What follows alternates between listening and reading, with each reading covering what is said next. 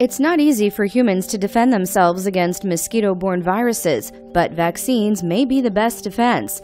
In the 1900s, yellow fever was the most feared virus caused by the cereal biters. Then in the 1930s, yellow fever subsided and was replaced by dengue. It continues to infect more than 400 million people a year. Thankfully, scientists may be on the brink of introducing a new vaccine to prevent dengue and possibly Zika as well. Zika immunization testing could begin this fall, but it could take years for a vaccine to be approved.